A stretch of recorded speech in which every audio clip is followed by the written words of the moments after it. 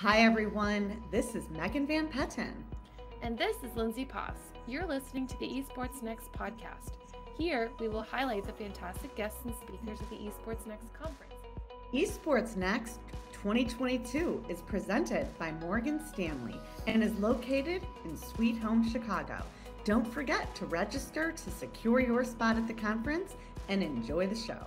Hello, and welcome to this episode of the EsportsNext podcast, the official podcast of the EsportsNext conference. I'm Lindsay the Boss Poss, and I'm joined today by my friend and co-host Megan Van Petten. Thank you, Lindsay. Good morning. For this episode, we're delighted to welcome Verta Maloney, who's the Chief Innovation Officer and co-founder at the Gamers. Verta, welcome to the show. Hey, y'all. Thank you for having me. I'm excited to talk with you all for a little while today. This is such a special show, especially since obviously this podcast is for our EsportsNext 2022 conference here in Chicago. And you're moderating Gaming for Everyone. And why this is so exciting for me is Lindsay Poss is also on the panel. So, and what are the chances? Yeah, what are the chances? I'm super excited for the panel. I mean, my tagline and motto in life is that I'm all love with appropriate doses of rage. And it really fits with a lot of the things that I do right now in this space, which is really about talking more about how we create spaces that are welcoming, inclusive, and inviting, quite frankly, for groups that the system at large tends to marginalize, but also what we see in esports, because we're just like a microcosm of this bigger world. And how do we just change that and flip it on its head? And so it gets me really angry, and I come from a loving place, but we really have to do something about it. So I'm excited to talk a little bit more about your thoughts on that and just different things. So cool. I think that love with appropriate doses of rage is an absolutely accurate way to describe how many of us exist in the 21st century. So thank you for that. So. Can you tell me, what was your entry point into esports? How did you get into your current role? Yeah.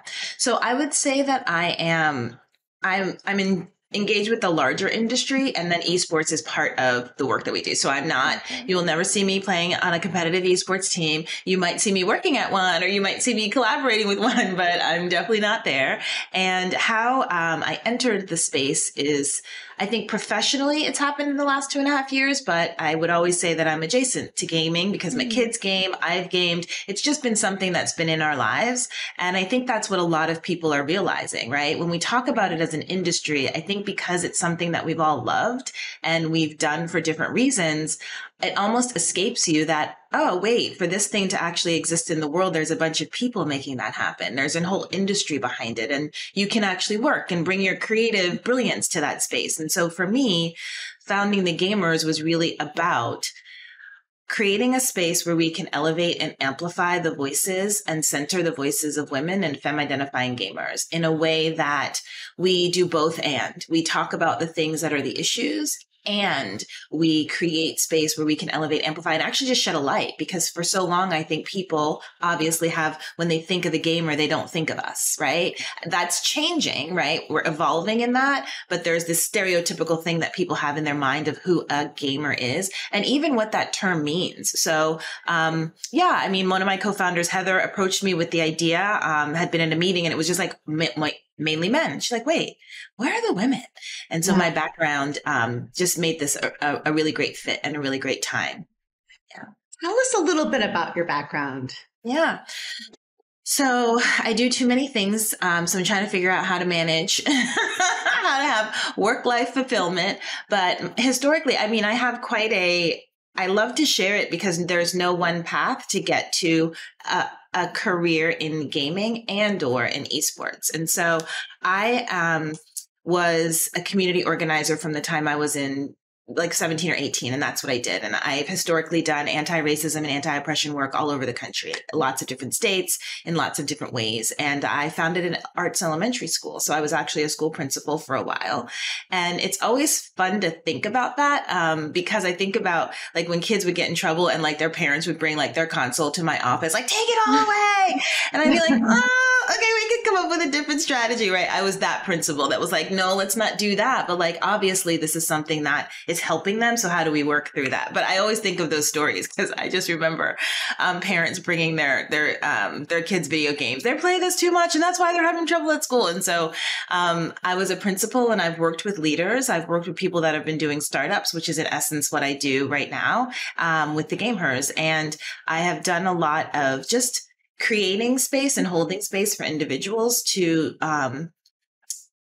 I like to say just like be their full selves and to shine, because I think that that's really what we need for people in the world. And so I've gotten a lot of opportunities to really do that at the Gamers and bring a lot of my other world into this world. Verta, hearing about your background is so cool. Like, what a unique way, or what a unique entry point into kind of gaming. But I love that, organizing and doing anti-racism work and opening an arts elementary school. Like that is not something that you get to hear about every day. So it's so cool. Since you've kind of gotten into the industry, started a company, and been in for a couple years now, what have been some of the changes or trends that you've seen? Maybe not just from your own experience in the industry, but from someone who's been a gamer for a long time. Have you seen any big changes, any small changes, anything you're excited about or not excited about? So I think, is that me? I hear an airplane outside. That's New York City for you. I think that the biggest trend is, I think, people actually finally joining this wave that is community. And it's been really interesting to hear people talk about community outside of gaming, because that's what I've done, but also like as we're in the space, because I think that gamers have always known what it means to build community. I think that that's been a lot of what like gaming culture is about. People make their best friends. People have found like, lifelong partners, different things through this active gaming. And I think that now this conversation around community is one that I feel is a trend. And I'm hoping that it's broadened to those of us that had to create communities because gaming was potentially toxic or because it was just hard to like get in there. And I also see a trend of this is what happened for me when I first came into the space was I didn't consider myself a gamer, right? And so what I'm seeing is a trend of there's not one way to be a gamer, right? And like actually being open and accepting that there are multiple ways to be called a gamer. You can be a competitive gamer. You can be a casual gamer. You can be a competitively casual gamer. You can be a cozy gamer. I think that is also something that I feel is a trend. And I think that it's welcome, because what it means is more people who have potentially just been doing it in the background of their lives can now talk about it in the foreground of their lives. And I think that that's also something that I'm seeing as a trend, that what I think the last 2.5 years of being in the global pandemic that is COVID has done is more people were willing and able to actually say, this is something I do.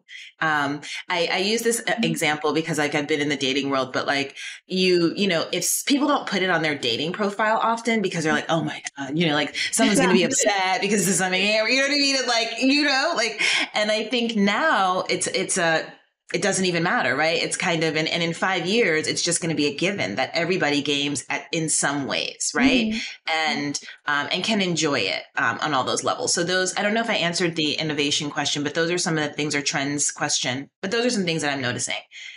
No, that's great. I think that does answer a trend. And I will say, as someone who basically only plays mobile games, I have been learning my own part in this industry as well. So I appreciate that that's one thing that you've been seeing as a broader trend. Yeah. And it's, it's such a way to bring people together. And I remember when my nephew was young, he was one of April Welch's students at IIT. He just graduated. And I couldn't believe it. I went and I visited him at IIT about a month and a half ago and had dinner with some of his friends. And when he walked me to my car, he said, Aunt Megan, I want to thank you for watching me play. Mm. And that was very interesting that was his, because then this is 10 years ago, maybe. Mm-hmm. And I would just try to be there with him. So important. And I thought when I left, I was actually tear jerking when I got in my car. I was like, I was thinking, oh my God, that's like so special. Yeah. And now how about parents can actually, or aunts or whatever, can play with them? Yeah. A level higher. Exactly. And even if you don't want to, I did a lot of that with my son as well, because I think that it also just opened up conversation, and it did showing, right? Because he, it was just the barrier kind of opened us up to more conversation. And I think that it also just, you don't have to do all of the things that the people in your life love, but you have to show interest in them. And sometimes showing interest in that person means showing interest in the thing that they love. And that could be just watching. You don't have, you know what I mean? Yeah.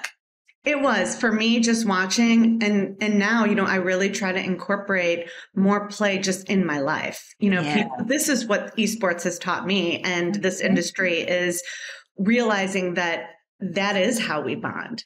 Through play, through activity, through work, making things fun, experiences. And that it's opened a world for, I think, I have a younger brother, and I guess this maybe was about 10 years ago. We had a conversation, and this was before you saw esports teams, but he talked about his love of video gaming and like all these things, but didn't have, I guess, the support to have an outlet for it. And I think that that's also what, I think that's a big trend right now. Everyone's talking about esports. And I hope that this conversation then makes it bigger and broader for us to start thinking about what other games can we include in this ecosystem? Echo or eco? It's ecosystem. My daughter always gets me on that one. She's like, an echo is a sound, Mom.